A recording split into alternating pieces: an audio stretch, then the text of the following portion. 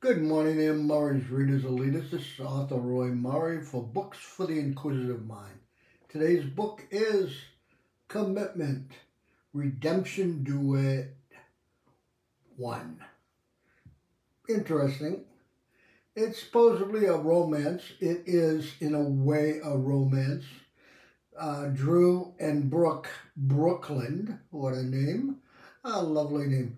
But Brooke, young lady, of 16, she falls in love with Drew. It's her best friend's brother.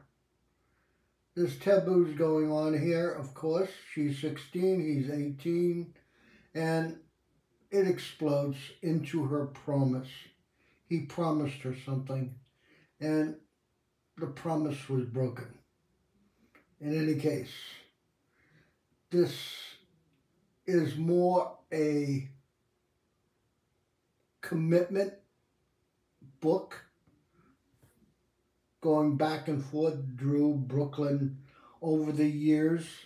After that promise, 10 years later, they're gonna get back together. They're not gonna get back together. It goes on and on. Everybody in their little circle has an opinion of what they did, but nobody gets to the truth. You want to hit each one of them over the head. You're so wrapped. When are they going to get together? Are they going to get together? Goes on for chapter after chapter after chapter. You think they're going to get together, not going to get together. To me, this is not a romance. This is a relationship problem book where neither one can come to the truth and mention the truth, say the truth. Nobody in the family will tell them the truth.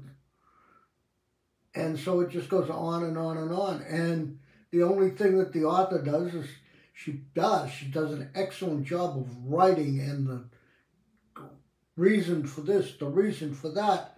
But a lot of it, I call BS.